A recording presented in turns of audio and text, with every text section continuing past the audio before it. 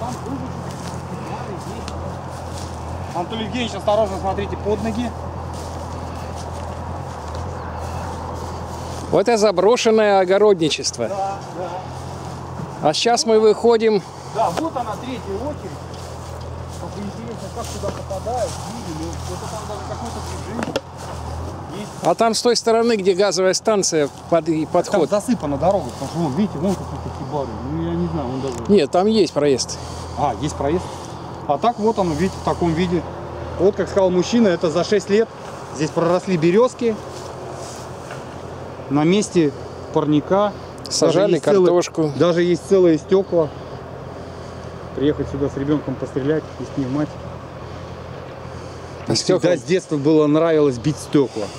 Плохая привычка, но спустя бутылки? 47 лет она почему-то иногда не уходит. А бутылки? Ой, бутылки это то же самое. Вот она.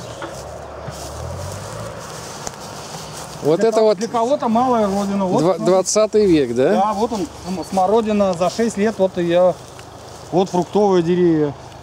Без обработки жалко, как будто в вечной мерзлоте превращается мхом.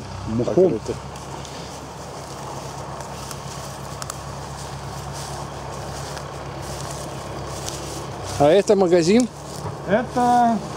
Нет, это коттедж. Изначально же были, видите, как он сказал, наш собеседник, под коттеджное строительство, поэтому я думаю, что это коттедж. Прошлый коттедж прошлых лет. Так, забор тоже прошлых лет.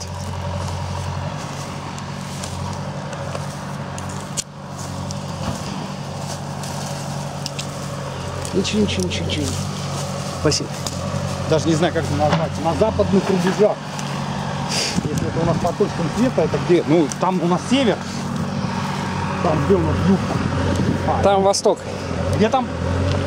Где ты показал? Справа восток. Ага. Вон дядечка тоже снимает, видите, у него тоже. Для него интересно, что хоть у кого-то за 25 лет дошли руки.